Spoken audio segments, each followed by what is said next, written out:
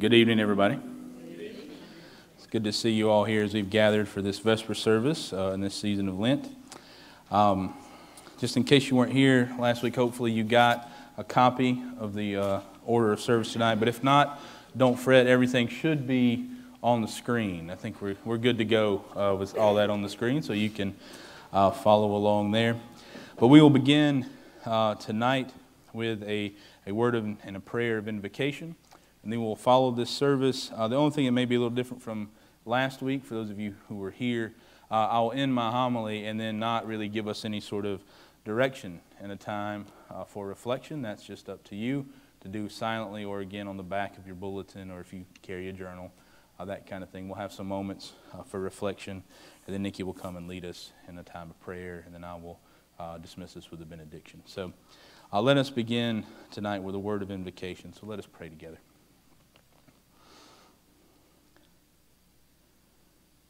Lord of life and love, help us to worship Thee in the holiness of beauty, that some beauty of holiness may appear in us. Quiet our souls in Thy presence with the stillness of a wise trust. Lift us above dark moods and the shadow of sin, that we may find Thy will for our lives. Through Jesus Christ our Lord. Amen.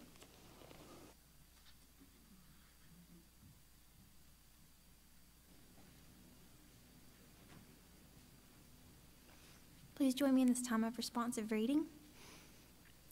O Lord, let my soul rise up to meet you. As the day rises to meet the sun, glory to the Father, and to the Son, and to the Holy Spirit, as it was in the beginning, is now, and will be forever. Amen. Come, let us sing to the Lord. Let us shout joy for joy to the rock of our salvation. I love this hymn. It's 513. What a wonderful truth. Oh, how He loves you, and oh, how He loves me. Let's sing it. Oh, how He loves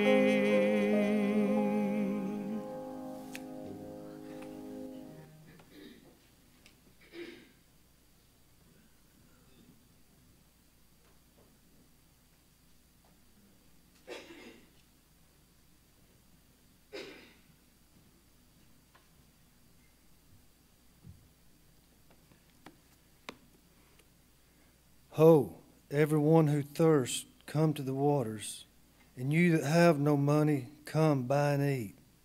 Come buy wine and milk without money and without price. Why do you spend your money for that which is not bread, and you labor for that which does not satisfy? Listen carefully to me and eat what is good, and delight yourselves in rich food. Incline your ear and come to me. Listen so that you may live. I will make with you an everlasting covenant, my steadfast, sure love for David. See, I made him a witness to the peoples, a leader and commander for the peoples. So you shall call nations that you do not know, and nations that you do not know you shall run to you. Because of the Lord your God, the Holy One of Israel, for he has glorified you. Seek the Lord while he may be found. Call upon him while he is near. Let the wicked forsake their way, and the unrighteous their thoughts. Let them return to the Lord, that he may have mercy on them, and to your God, for he will abundantly pardon. For my thoughts are not your thoughts, nor are your ways my ways, says the Lord. For as the heavens are higher than the earth, so are my ways higher than your ways, and my thoughts than your thoughts.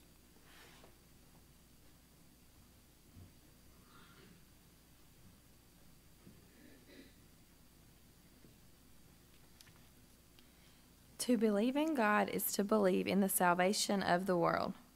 The paradox of our time is that those who believe in God do not believe in the salvation of the world, and those who believe in the future of the world do not believe in God. Christians believe in the end of the world. They expect the final catastrophe, the punishment of others. Atheists, in their turn, invent doctrines of salvation, try to give a meaning to life, work, the future of humankind, and refuse to believe in God because Christians believe in Him and take no interest in the world. All ignore the true God, He who so loved the world. But which is the more culpable ignorance? To love God is to love the world. To love God passionately is to love the world passionately. To hope in God is to hope for the salvation of the world. God must feel very much alone, for is there anyone besides God who believes in the salvation of the world? God seeks among us sons and daughters who resemble Him enough, who love the world enough that He could send them into the world to save it. From In Christian Spirit by Louis Evely.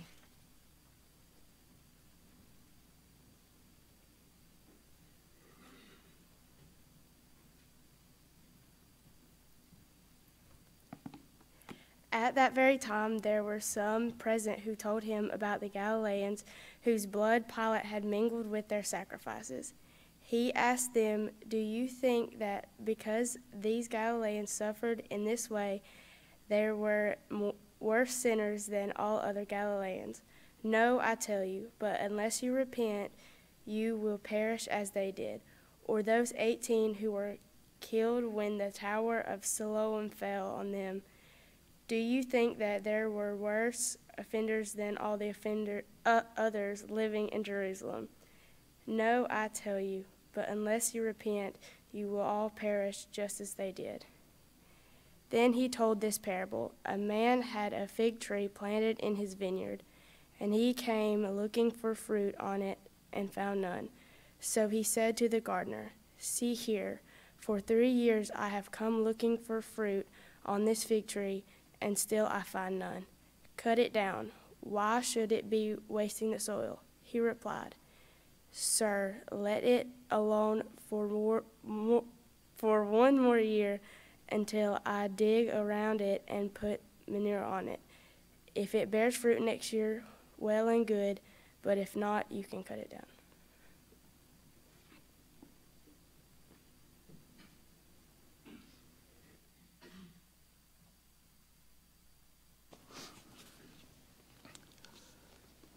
So the words that we have heard from both Isaiah and from Luke, from Christ Himself tonight, are words that revolve around the theme of repentance. And repentance is actually one of the key themes of Lent. And I don't like that. Because I don't know about you, but I don't like to think about repentance. I don't like to tell myself what I do wrong. I don't like to confess to myself the things, those dark skeletons hiding in the back part of the closet in my life. I don't like to confess to myself the things that I think are wrong, the things that I do that are wrong. I don't like to do that. So I sure enough don't want to tell God. I mean, God already knows just as much as I know, but I don't want to tell God what I've done. Then God will know, right? Then I'll know that God knows, right? Because before that, we just sort of suspect that God knows the bad things we do, that God's everywhere. You know, we tell our kids that when we're not going to be around, you better behave because Jesus is watching you. We really think that, but it doesn't really become real for us until we say, till we confess, till we repent before God. I don't like that repentance is one of the themes of Lent. And if I were to wager, I don't think you like it a whole lot either. But I think there's one way that we do like to talk about repentance. And maybe it's best sort of illustrated by something that happened to me when I was a kid. Well, it didn't happen to me, but I was there. There was a time when I was growing up, and it had to be before I was in the second grade, because when we lived in a little white house on the road we called Keaton Cutoff. You've probably passed this house, actually, if you've taken the shortcut through Enterprise on the way to the beach, down 167. Once you get outside of Enterprise, there's a little crossroads and a little white house that sits kind of off. It's old. I don't think anybody lives in it now. There was a few grave plots, actually, on the front yard. We used to joke that it was haunted because one time we saw one of those tornado leaves go through it, right? We thought it was a ghost.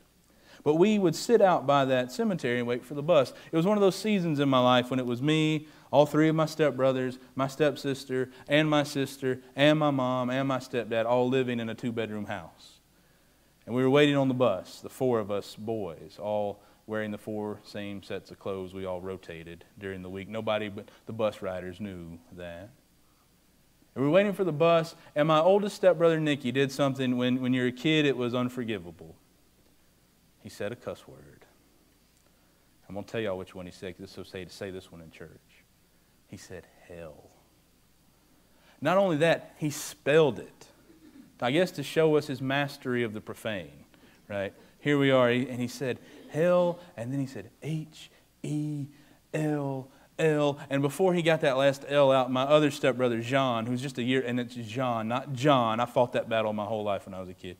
John, all of a sudden, takes off running up the driveway. Runs up the driveway and bangs on the door. Daddy, Daddy, Daddy. And here's my stepdad in the same little shorts he cut off of some khakis he's worn his whole life in the mornings when he's getting ready. Boy, what you want? And he probably said the word that Nicky said. Probably.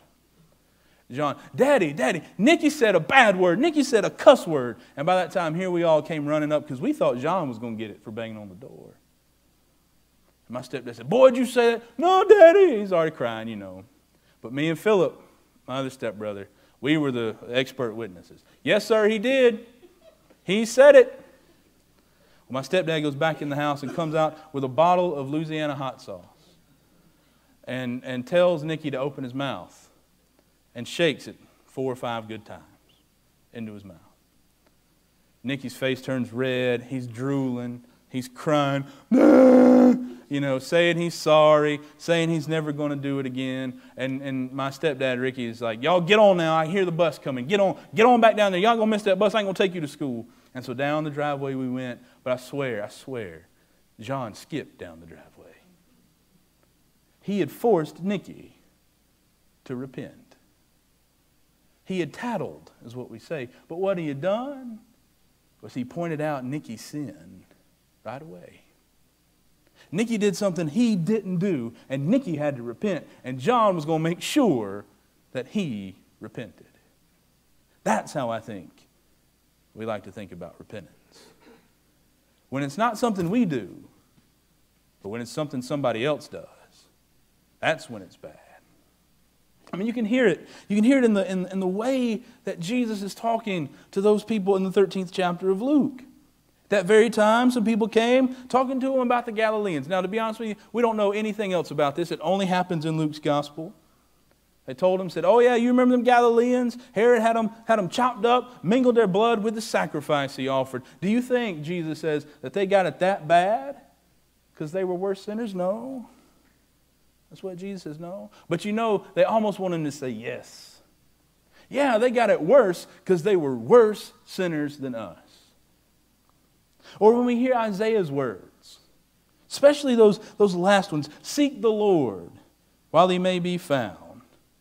And then verses 8 and 9, we forget. It's almost like we read it so fast. I did it myself before. Read it so fast we skip over 3 words. My thoughts are not your thoughts. My ways are not your ways. As the heavens are higher than the earth, so are my ways higher than your ways, and my thoughts higher than your thoughts. One time I read that and thought, man, who's talking? Then I thought, that sounds like something I'd say to somebody. I'm not like them. My ways are higher than your ways. My thoughts are, oh wait, that's God talking. Not me. God's the one who says that to those of us who ought to seek Him. But we don't want to talk about repentance that way. We like it better if there's somebody else who's supposed to repent. We like it better if there's somebody else who's when their righteousness catches up with ours, then we'll start talking about repentance. Right? When they are as good as us, then we'll start talking about repentance. Because we want to be like my stepbrother and like me and my others. We want to find somebody else who's cussing and tattle on them. We want to drag them up to the altar on Sunday morning and say, you better confess. You better repent. We want to find those people in our lives who aren't as good as us and say, you better get on the right track and be as good as me. But that's not what repentance is. And then there were those words that Sally read. Those words struck me the first time I had read them. That God must be very much alone. For who else, apart from God, believes in the salvation of the world? I thought that was interesting. That God believes that the world can be saved. But Christians, we've already written some people off the list. We've already thrown some people in the trash can. We don't. Those people can't. No. I wonder sometimes if God does feel alone. We do that. We go down the list of sins. And we'll repent of ours once all these other ones repent of theirs. So what's the point of repentance, really? If God believes in the salvation of the world, if Christ said it's one and done, I've died for all, I've died for your sins, if we believe in once saved, always saved, or whatever little thing we can put on our bumper stickers, what is the point of repentance? I mean, are we going to be damned to hell if we die before confessing one little sin before our death? What's the point then? Well, I think especially in this season, in Lent, when we talk about repentance, the point of repentance is to remind us of how deep that grace that God gives us really is. How vast that love is. Because every time I can go and confess my sins and repent to Christ and say, I've messed up. Every time I go and say, I did this wrong, I didn't do this. Every time I say, I did this when I should not have done that. I didn't do this when I should have done that. Every time I go to Him with my failures, every time I go before Him and say, I'm just can't keep up. I'm not good enough.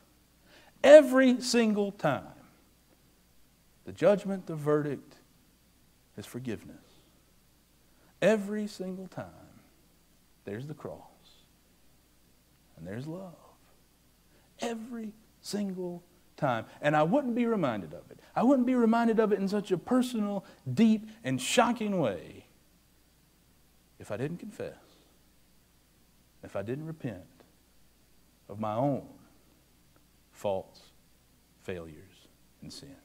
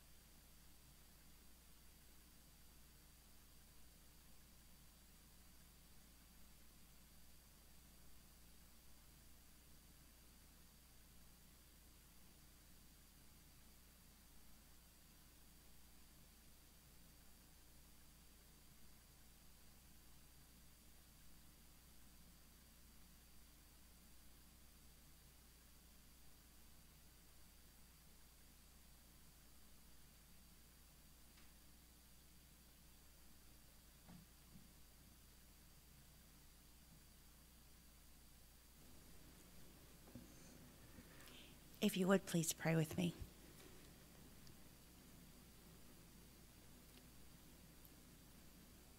Take a moment and pray for the church.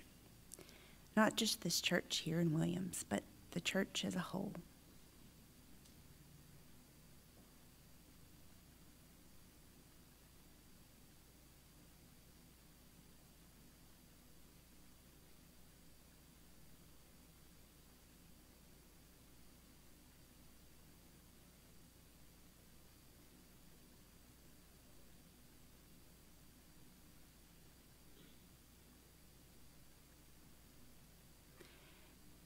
Now pray for those that are your neighbors.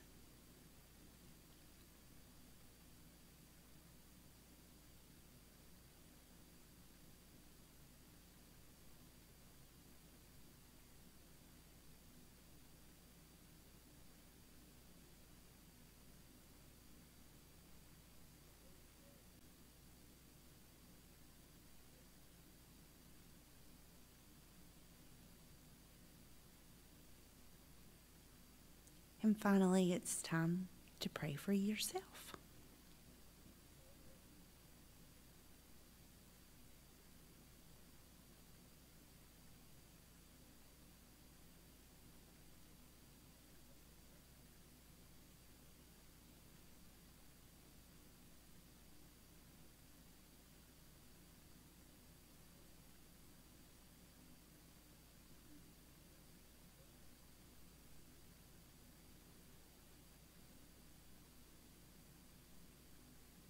Precious Father, hear our prayers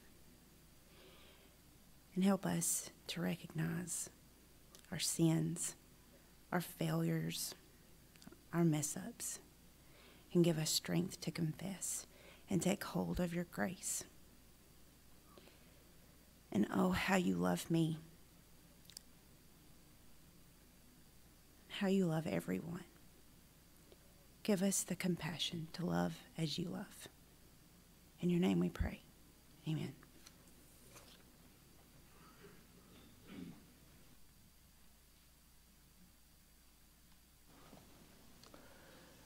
And now may the peace of the Lord Christ go with you, wherever he may send you.